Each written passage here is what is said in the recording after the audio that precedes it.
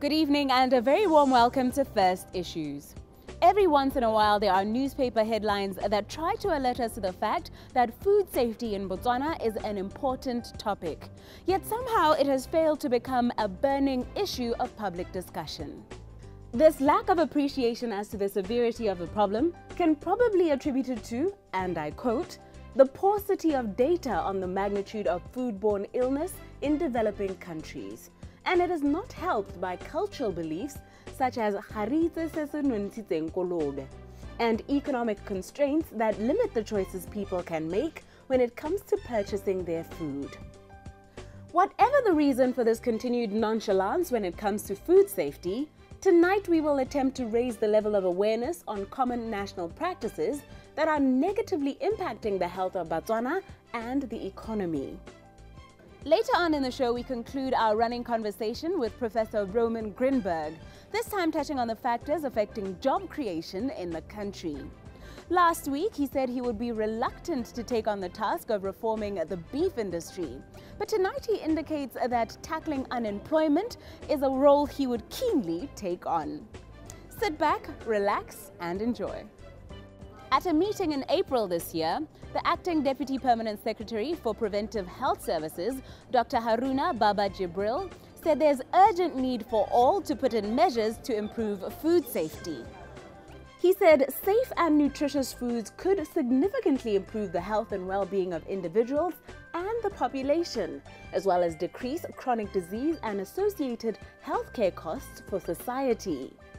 He noted that 70% of the 1.5 billion episodes of diarrhea in the world annually were caused by biological or chemical contamination of food. Despite what you may first assume, diarrhea is not a trivial illness. The World Health Organization estimates that 1.5 billion children under the age of 5 suffer from diarrhea annually, and over 3 million die as a result.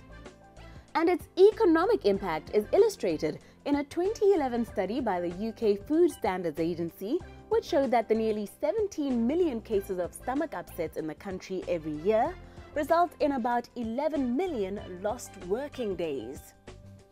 The study acknowledges that the figure could be much higher, as for every case recorded in national surveillance, there are another 147, because not every case is reported to healthcare services, and many people recover without seeking medical help. In the United States, where better records of such matters are kept, 48 million cases, 3,000 deaths, and 128,000 hospitalizations from foodborne illnesses pose a 77.7 billion economic burden annually. Tonight we do our part in driving home the need for improved food safety practices and speak to environmental toxicologist Dr. Buntle Mbongwe for guidance in this matter. Thank you for staying with us as we now get into our conversation with Dr. Mbongwe on food safety practices in Botswana. Beginning with a working definition of what exactly we're talking about when we refer to food safety and all the considerations made.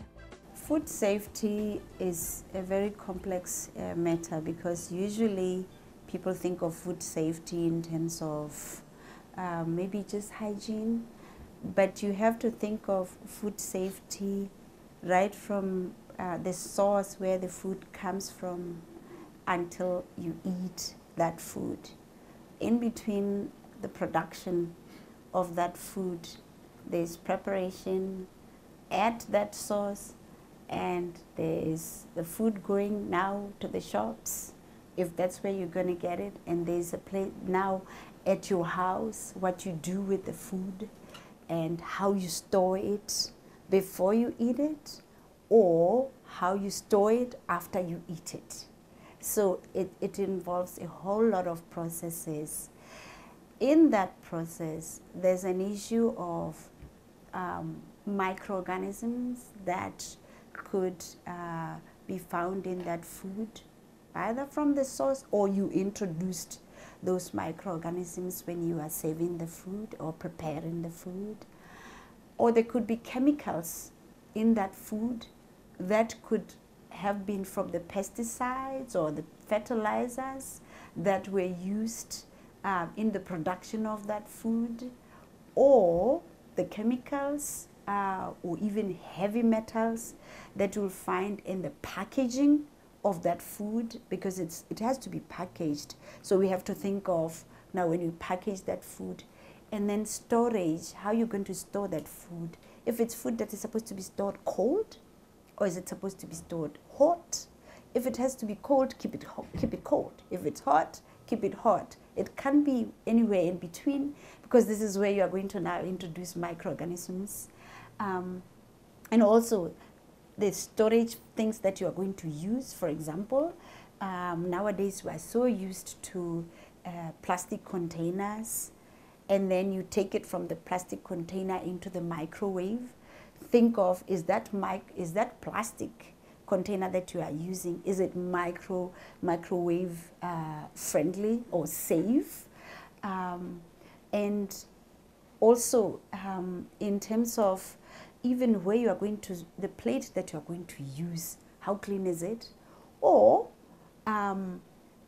the chemicals that whatever it is that you are storing your food in have in it. For example, there have been instances in other countries where, for example, you will store food in a particular porcelain, nice porcelain container, and only to find that the clay that was used in that has got some heavy metals such as lead and so forth. So it's a whole lot of things that we can talk about when you talk about food safety.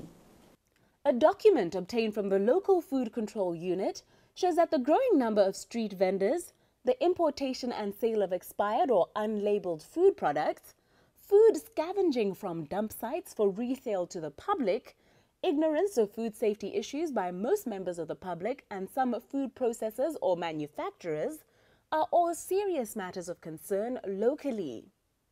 What other practices should we be concerned about? There's so many things that we need to be aware of to avoid, problems of food poisoning, either from bacteria or from chemicals in food. There are so many practices in Botswana, for example, that we do. And I'm going to focus myself into dijo tsa mediro, or food that is prepared during celebrations, or whether it's funerals and all that. One is this one where I don't know where it comes from, where when we are preparing food, for example, honali butternut, we will just prepare it, cut it, and then put it back into the sack where it comes from, and then put it into a pot and boil it. I don't know where this comes from, but upon asking, I was told that we do that because we want the butternut to come out really nice, not watery, or lisimeti kaswana. And I've always asked the question, what is wrong with that butternut when it is loose? Because in the first place, what the explanation is, when you put it in that sack, then you are going to take out the sack, hang it on a tree, so that the water can drip off. And therefore, then you will just take it out of the bag and mash it. Then it looks very nice and creamy, according to those who do that practice. Unfortunately, when the water drips, you are losing nutrients, certainly. But what is even said is that when you cook butternut in the bag or the sack is made out of plastic. Some plastics have got a chemical called bisphenol A, or when you look at plastic products, they will usually be written BPA free. Now, bisphenol A is a chemical that really can cause a whole lot of bad effects on a person.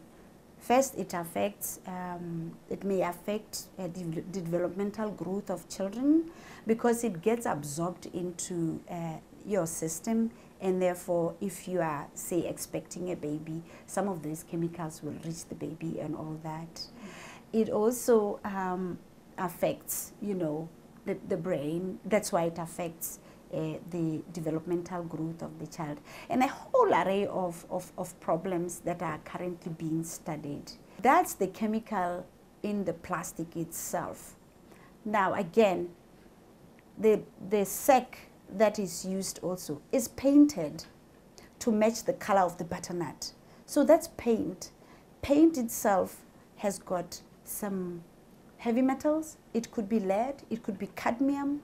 All these chemicals, again, affect the brain. They also affect developmental growth of children, even they have got reproductive effects. So unfortunately, people do this because they want the butternut to look nice and creamy. What they don't know is the chemicals that they are introducing into the butternut. That's one a practice that is very common. I've also heard that other people, babarikisa midi, they also use the sacks. They just put the mealies in the sack, and then they boil it in a drum.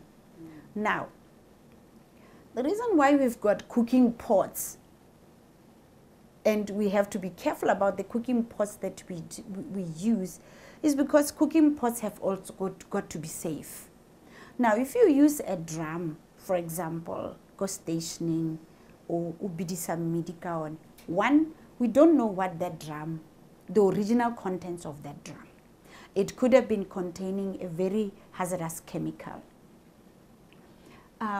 There have been instances, for example, that I can give where we've had people dying or falling or having some critical conditions because they were in a funeral or at a wedding, and the traditional brew was made in a drum or a plastic container that initially the original contents of that container were some hazardous chemical. So, but I have to be aware that you cannot just take any container and put food in it or prepare food just anyhow because it's a container. I've also observed in one instance, there was some celebration at some relative's place, and I've seen people take corrugated iron sheets, diseng, and they were preparing the papata, modisenge. The point is, some of disenge ne di bentiri. And the other issue is that disenge themselves dinale some chemicals. Some of them may be, like some have got zinc and then iron, and there are other mixtures in those. Now, honestly, even though I may need iron in my food, I don't think I need that from the corrugated iron sheet, because there are other additives that have been put in that thing. I would rather cook it. So these are some of the practices that could potentially harm Botswana.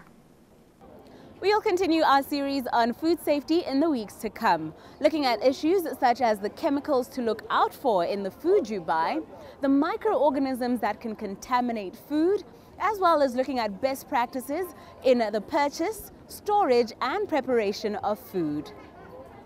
Now for our final segment with yet another academic, this time interrogating the matter of job creation in Botswana. Many times the question as to why a middle-income country with just 2 million people is still struggling with income inequality and joblessness has been asked.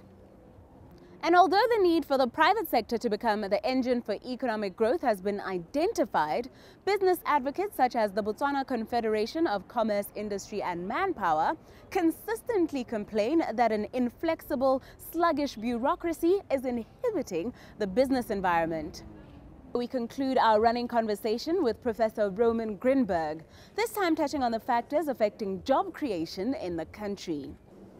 Clearly, the private sector complains quite correctly that the quality of graduates, whether it's from school or university, isn't up to their needs. But you could hear that complaint virtually in every country in the world. We have had for 5 or 6 years, if you cut out the Pelageng, almost no growth in employment in Botswana. It's not the mismatch that's causing the unemployment. There's just no jobs out there.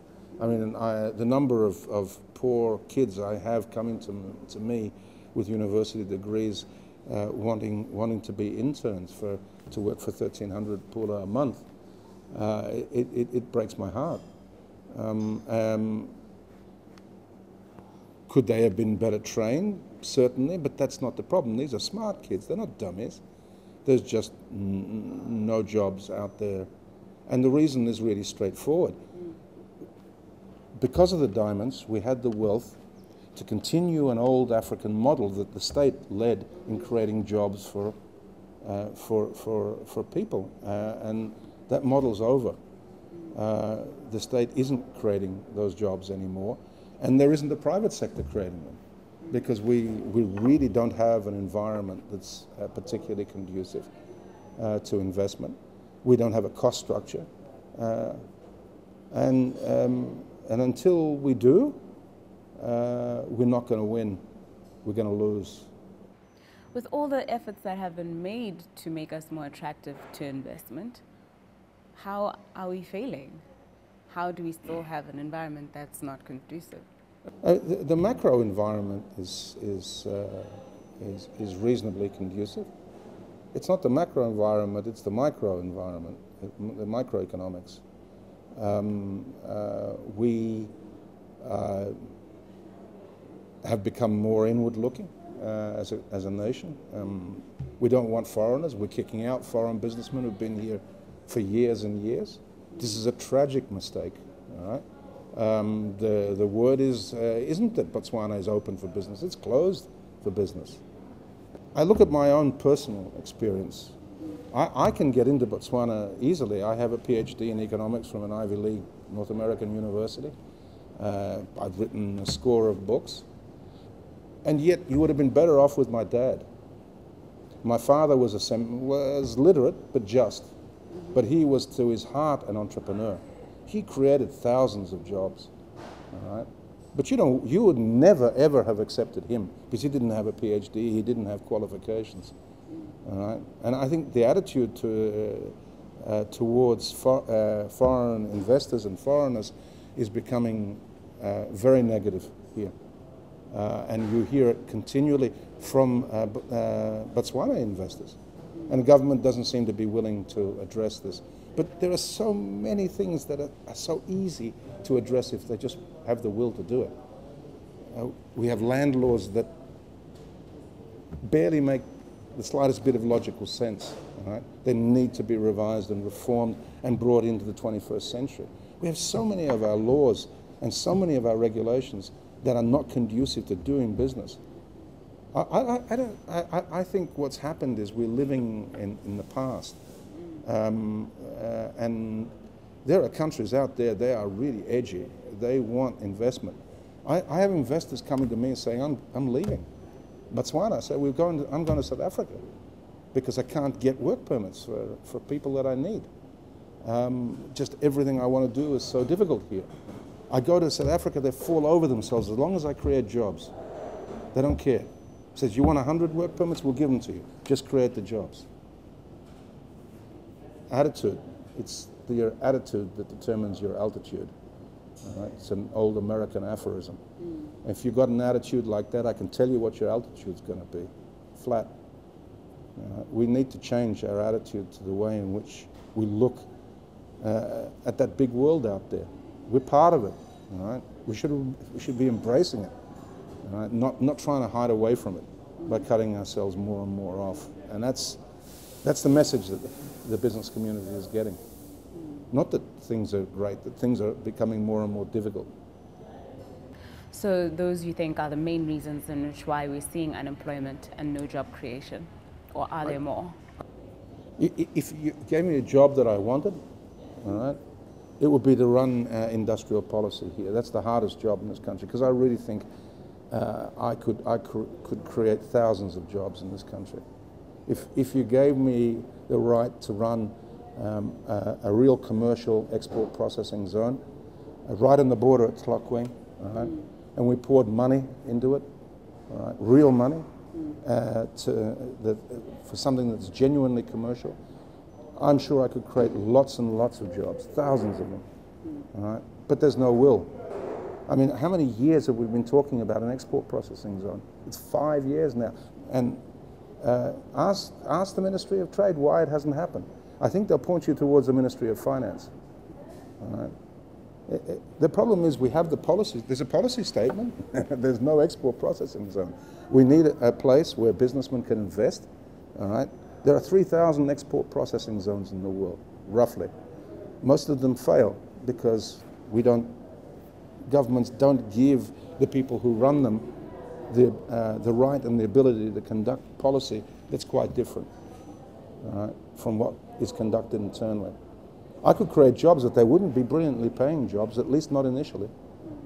You want to travel that road? Well, the first part of the road isn't paved, all right? It's really rough. It's bush track, okay? Beyond that, you get to Singapore, all right? Singapore is a classic story. I mean, here's a country that was a poor little island with no resources whatsoever, is the 6th richest country on earth now. And of its 5 million residents, only 3 million are citizens. They don't care. If you've got skills, if you've got what we need, you are welcome in Singapore. That's not the attitude in Botswana. Has Botswana become complacent after years of prosperity? Is the country lacking the hunger to take the drastic actions necessary to resolve the challenges within its economy, as our guest has alluded?